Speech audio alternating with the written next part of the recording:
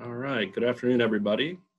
My name is Scott Conant. I am the Outreach and Recruitment Coordinator for the College of Engineering and Applied Sciences, and I'm here today to discuss this college here at Western Michigan University, talk about all of our programs and our opportunities for our students. Joining me today, but hidden behind the scenes, is Jacob Harmon. Jacob is the techie that's going to help me through this if I have any problems. It's also his birthday, so if you want to write a quick note saying happy birthday, please do so. Happy birthday, Jacob. All right, hold up, get started.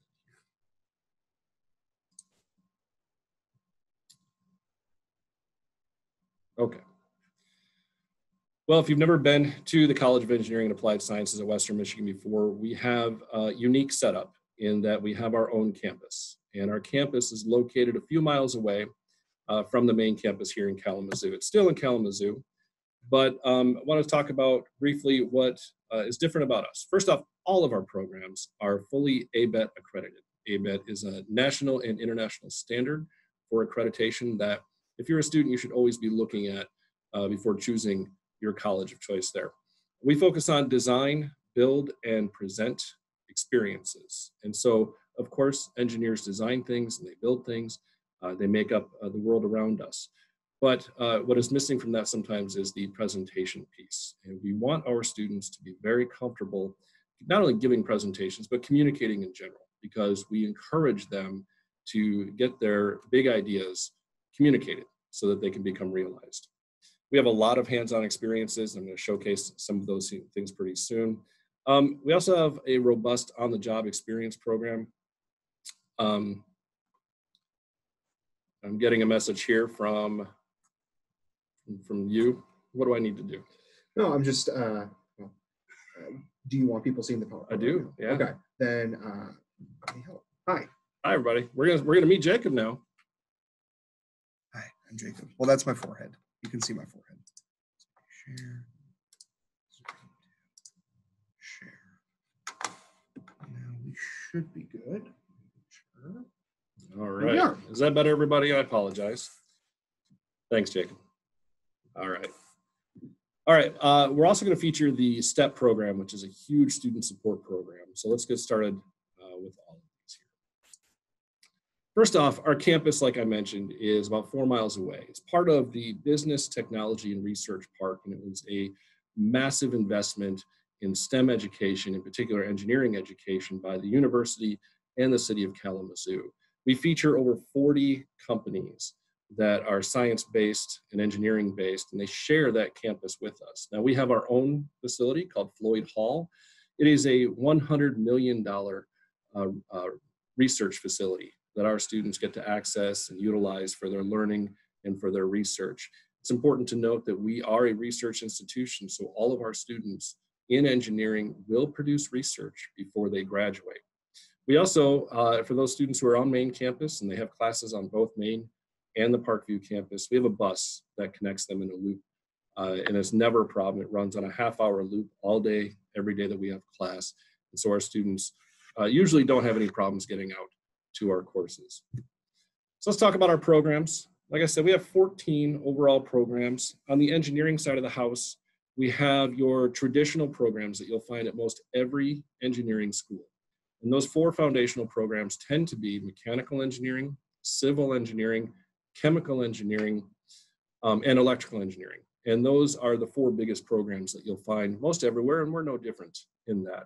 What is unique, though, is we offer some really cool programs. We have one of only 2 aerospace engineering programs in the state of Michigan. And we've been doing aeronautics and aerospace since the mid-1940s, since wartime. And so we've been doing this for a very long time. We're excited about that program. We have the first ever accredited and recognized industrial and entrepreneurial engineering in the nation. And we also have a really cool program called paper engineering. There's only 3 paper engineering programs anywhere in the country. We've been doing this for a very long time. It's a pretty robust program, and our students get to do some pretty amazing things. You'll see some of these programs have an asterisk next to them. I'll get back to that in just a second. Now, we're the College of Engineering and Applied Sciences. On the Applied Sciences side, we have our engineering design or engineering technology programs. And that features engineering design technology, engineering management technology, and our manufacturing engineering technology. And those are unique in that The engineering design technology program is built around computer-aided design. It's an entire collegiate program built around that concept. So we do a lot with product development, new product design, excuse me. And then we have engineering management, which is a hybrid between business and the College of Engineering and Applied Sciences. And so our students in that program get a foundation in engineering principles, and then they layer in the business and management side as well. The manufacturing engineering technology features two primary tracks that you can take.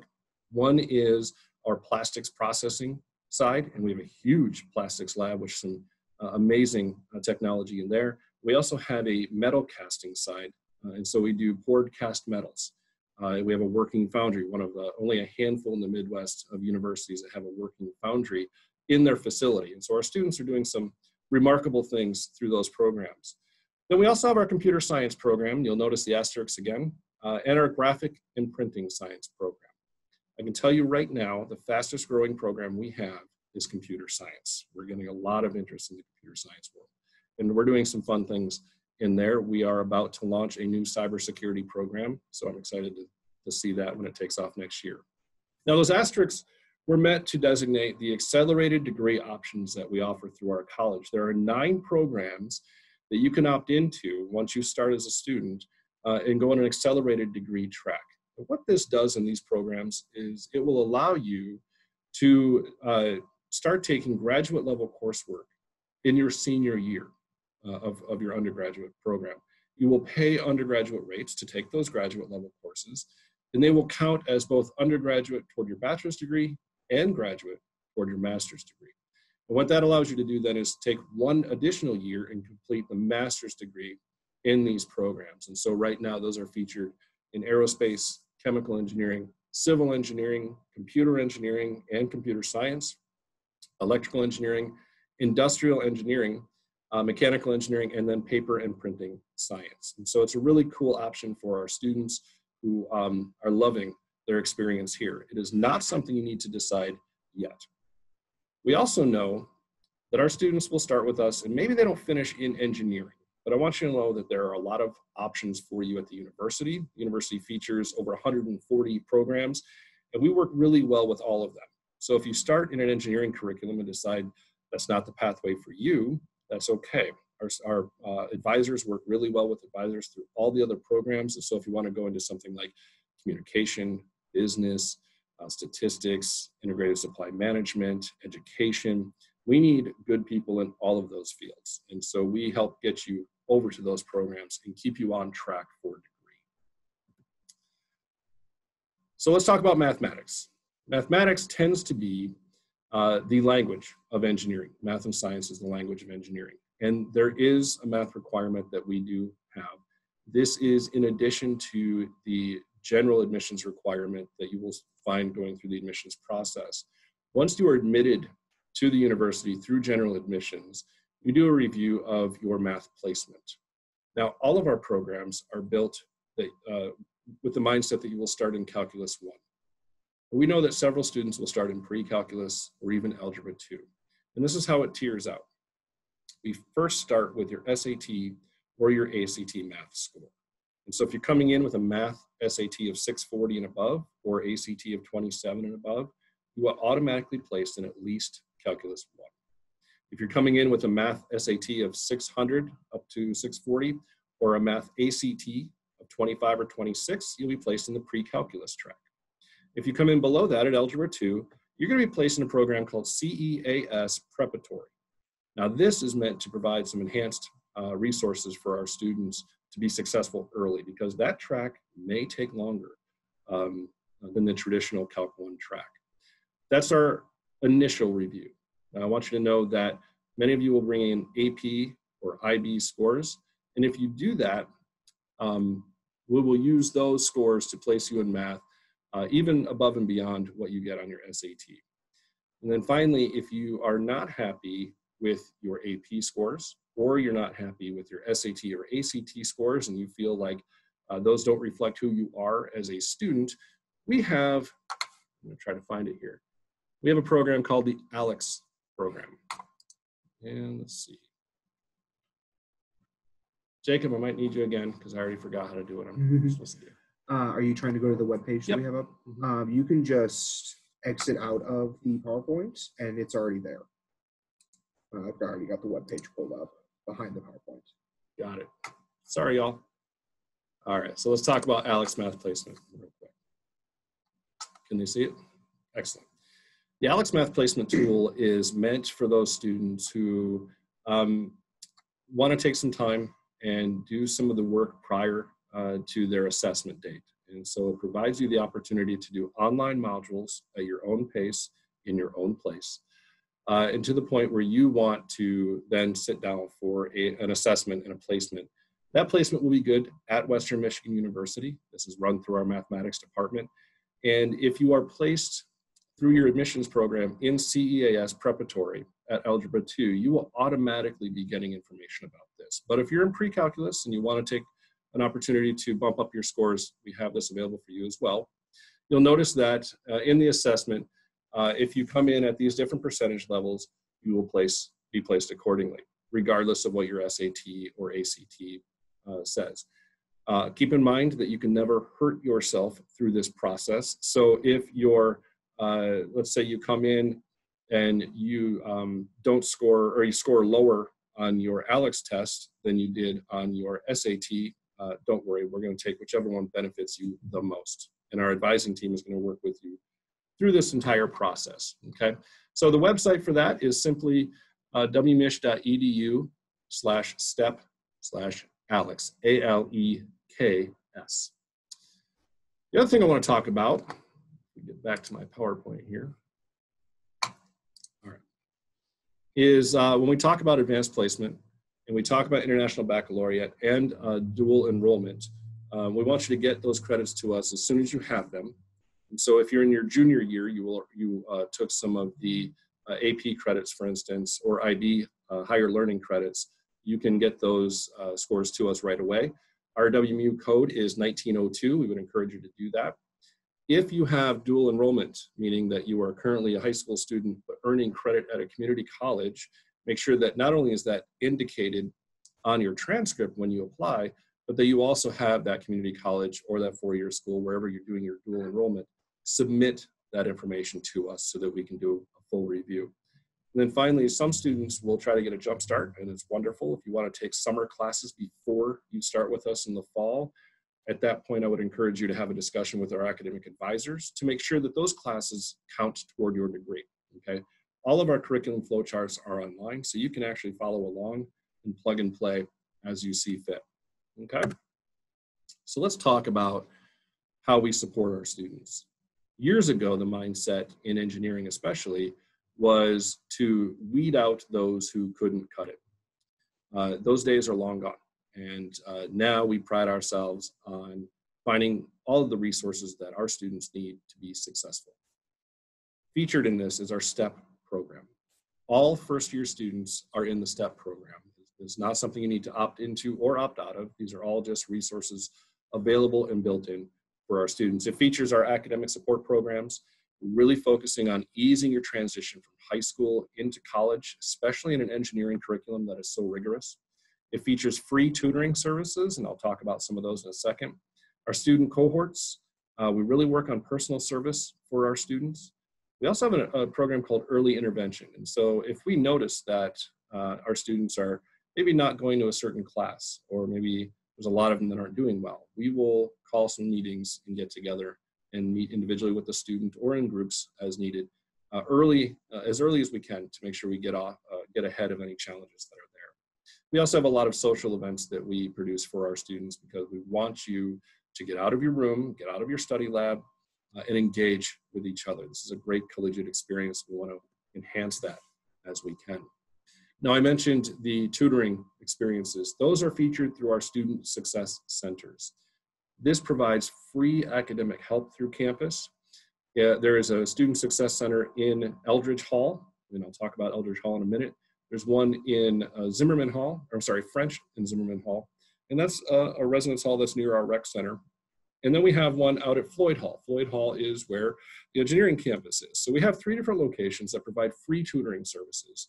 There are day and nighttime options, and we do tutoring, and it's free for all math, physics, chemistry, computer science, most all of the engineering courses that we have. It's great for independent work when you want one-on-one time with a tutor, but also for group and team activities when you're learning in your classes together. The staff is primarily upper level undergraduate students who took these classes and were very successful. We hire our own students to be our tutors and to help foster that environment of helping each other out to get through some of these challenges. We also have what's called STEP cohorts. And the cohort system is used by a lot of different universities and a lot of different programs. We've been doing this now for close to 15 years in our STEP cohorts. And what we do with these is, let's say you are a first-year chemical engineering student and you're ready to start in Calc 1. We are going to place you in Calculus 1 along with 20 to 24 other first-year chemical engineering students. And then we're going to find 4, 5 other classes in that first year and put you all in the same classes together. So what we've done is we've taken this community at Western Michigan University of about 22,000 students, and we've distilled this down to a group of 20 to 25 students who are starting where you are, who want to earn the same degree that you want. And we know that through that process, you're going to form friendships and natural study groups. And what we've seen in terms of success out of this is pretty substantial. Students are helping each other be successful. And that's really what we're going for here. All right, I mentioned Eldridge Hall. Eldridge Hall is where we have our engineering house. Our engineering house is set aside just for College of Engineering and Applied Sciences students. And so when I say engineering, that also includes our technology students and any of our computer science students. This is an option for our students. It is not a requirement. But we do have this as an option. What we know is that by providing the resources and the activities and the 24/7 computer lab that's there, we know that our students find a better path to success. As a matter of fact, our students who live there their first year have a higher grade point average at the end of that first year than our students who choose to live elsewhere. And we're finding that it's been a really great thing for our students. And I want to show you quickly the website for the STEP program. All you have to do is go to wmich.edu/STEP, and you will find all the information about learning communities. We'll talk about how the cohorts are built, how we select faculty, staff, mentors, some of the activities that we do, how you get signed up for them, okay? We also feature a Find a Tutor option. And so it comes to our Student Success Center page, and all you have to do is click on the Schedule for Locations, and it will pull up a chart of every class that we provide free tutoring for every day, almost every day of the week, okay? So you can see there's been a substantial investment of resources and time and effort into providing all of this for our students. And again, it's all free. What we really want our first year students to understand is that when you get to college, it is important that you learn to ask for help and seek out resources.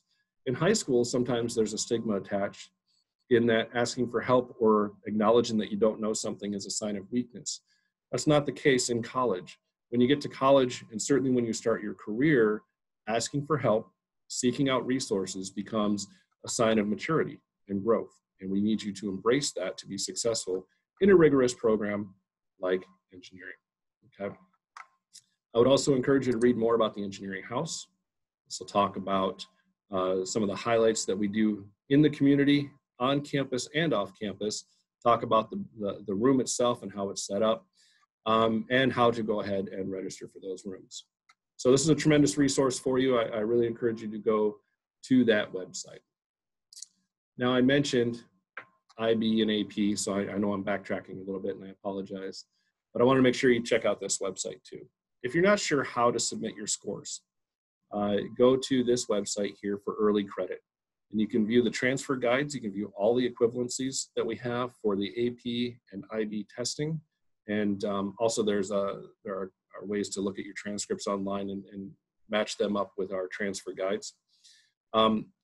For high school seniors, if you are taking your AP exams in the springtime, we don't expect to get your scores until July. Usually that first week of July is when they're released. you can have them directly sent to us, or when you receive them, you can submit them to us as well. And we will change your math placement accordingly based on those scores. Okay. All right. So let's talk about scholarships.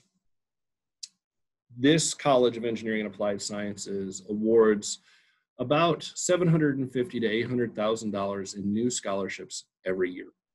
And so I'm going to feature a few of them on here, but this is by no means an exhaustive list. I would encourage you to not only go to our scholarship page through the college website that you see at the bottom of the slide there, but also, do that, there we go, but also go through your, your Gold Gateway through your admissions file as well.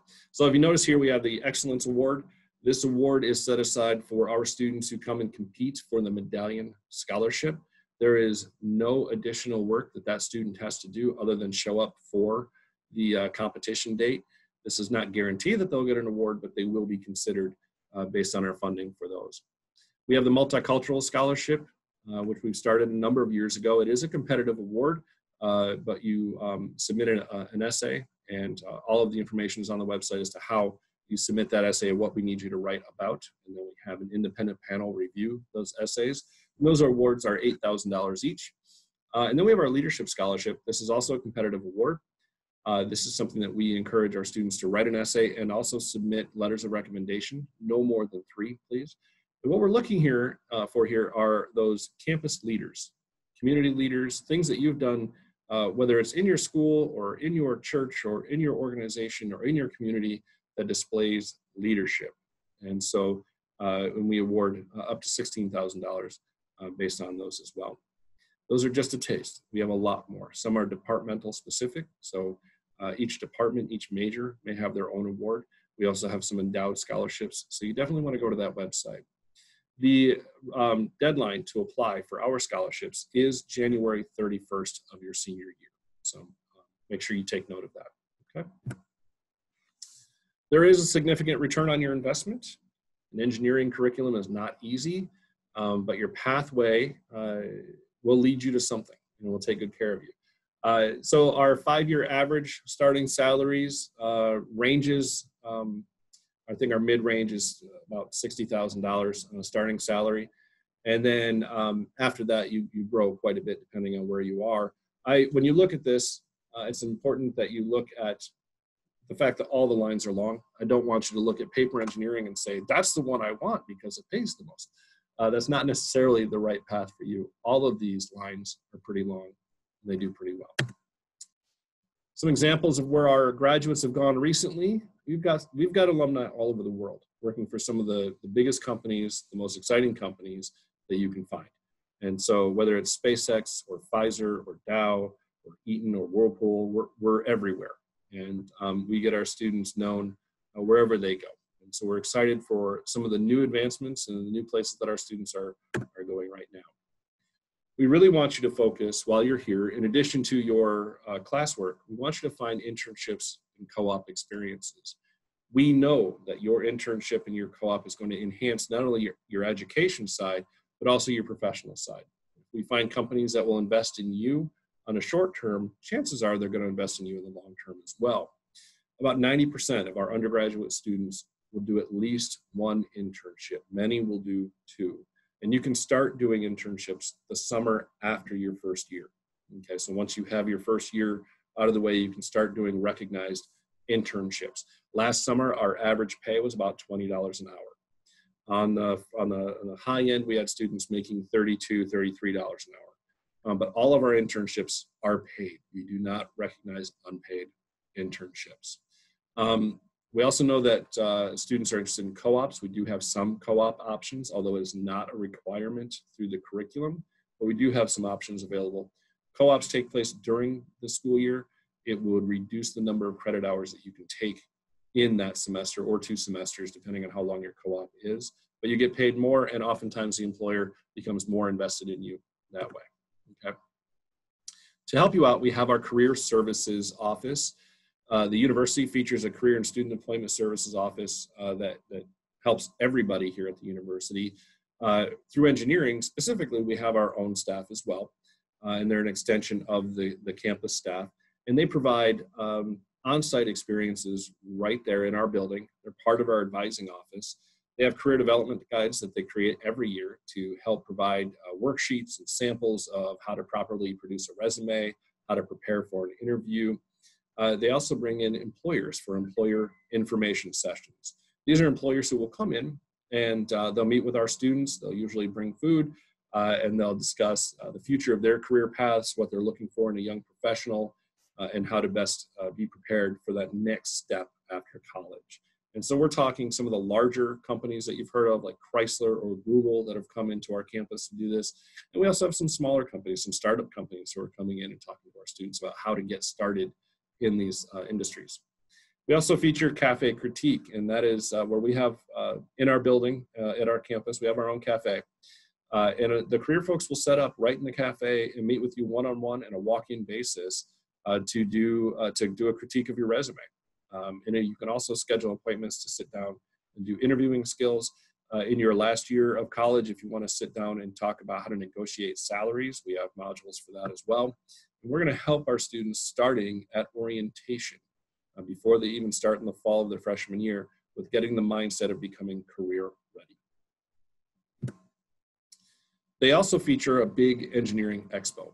So our engineering expo has over 120 employers from throughout North America come to our campus, and they take over our building. So much so that we give our students the day off class that day. Now that day off is not for them to stay home and stay away, it's for them to get to that building and get engaged with these employers, even as first-year students. Remember, after your first year, you can start internships. This is a great way to start that interaction. And so every fall in September, we host this event. We hosted it this year, and it was a fabulous event for everybody involved. So we really encourage all of our students at every level to get involved here.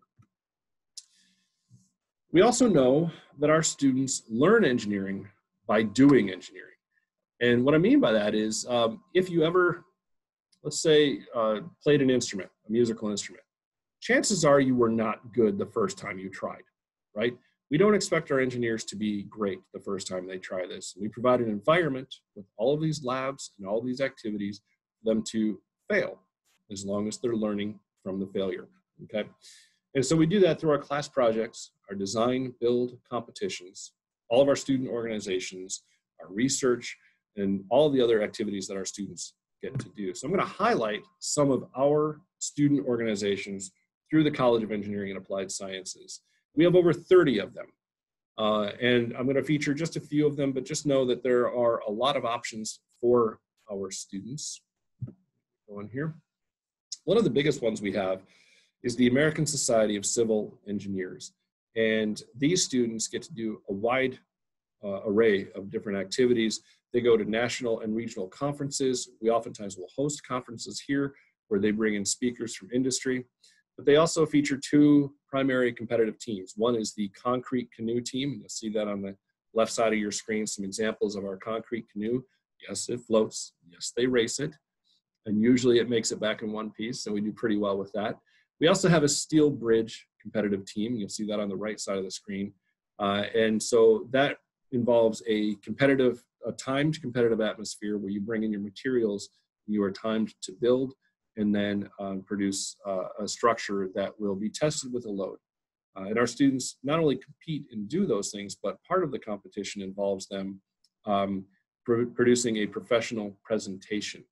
And so they will talk about the use of materials, the design elements, the safety features, all the things that go into what they build.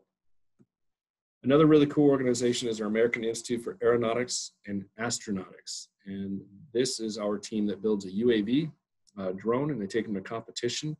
They get to compete in Wichita or Tucson, depending on the year. And every spring they head out west for that competition. We also now have a rocketry team that is doing great things. They got their certifications last year, and they're really, I almost made a bad joke, but they're taking off right now. The rocketry team is doing some great things. All right, we also have Engineers Without Borders, which is a group of engineers from multiple disciplines who get engaged on a global scale. And so here you see some examples. We had a team of students last year go to Nicaragua to work with a local village there on bettering their water filtration systems, and so they can keep people safe and happy. And what's nice about this organization is not only do they do international work, but they also stay local. And so there's a lot of sustainability work that they're doing here in the Kalamazoo area and throughout Southwest Michigan. And they get engaged on a different level. Oftentimes it's not in a lab. Oftentimes, as you see, it's out in the public and in nature. We have our Western Aerospace Launch Initiative, known as WALI.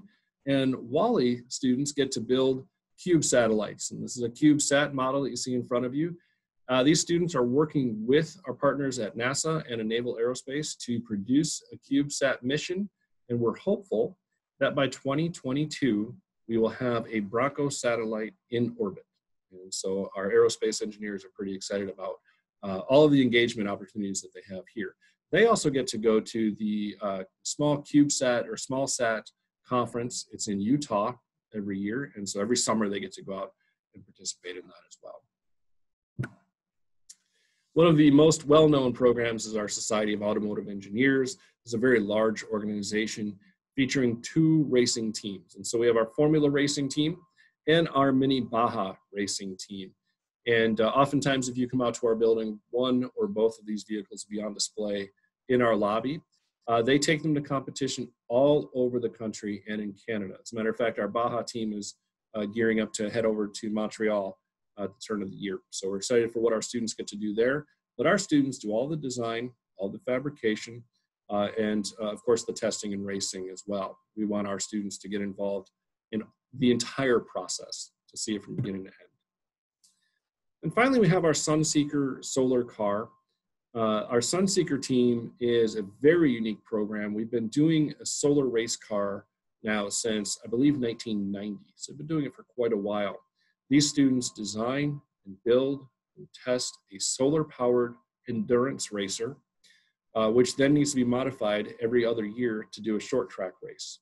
And so it's a really cool opportunity for our students to do not only some unique things, but engage on multiple levels. They have to do fundraising, they have to do presentations, they do educational outreach, and of course they do design and build throughout this whole process. So last year, we were involved in the short track race, which I believe was down in Fort Worth, Texas. The year before that, we did the national race, and so we compete in the North American Solar Challenge. I am not sure what's going to happen this upcoming summer in terms of where the race is going to be. The race generally is a 1,500 to 2,000 mile endurance race, entirely powered through solar energy. So we encourage you to come over and see us so you can check out the car. They're in the middle of building the new one right now. To get a full list of our organizations, we have the website there. So if there's anything of interest that you want to know about, whether it's the Bronco Robotic Club or the Society of Women Engineers or the National Society of Black Engineers or anything else that I don't have on here, the full list will be there. And what's really great is that if you have a passion, you have a hobby, and you want to bring that to us and start your own organization, you can definitely do that. We actually have a paramotoring association now at Western Michigan University. It's a team of students who build paramotors, and they do some amazing things with that. And we have new groups coming in all the time to add into our template. So there's definitely ways to get involved.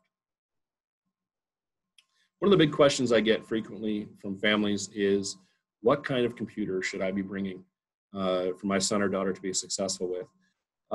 We don't have a requirement, with the exception of our computer science program. Our computer science program students are required to bring a laptop, and they'll be getting information about that once they're admitted to the program.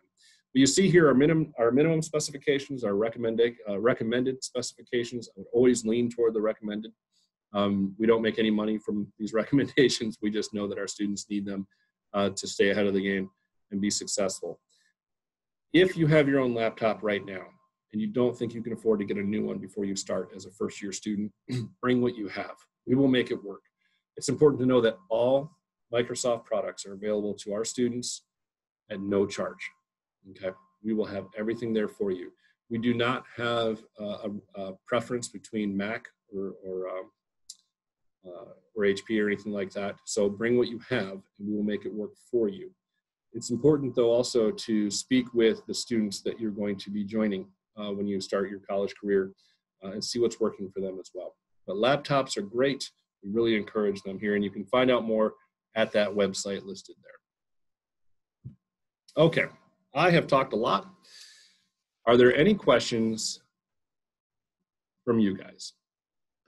From you two? I think there's 2 people on here maybe.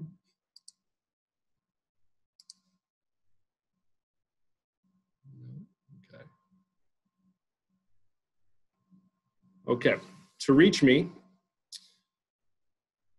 sorry about that. All right, Anthony, I see you out there. Any questions for me?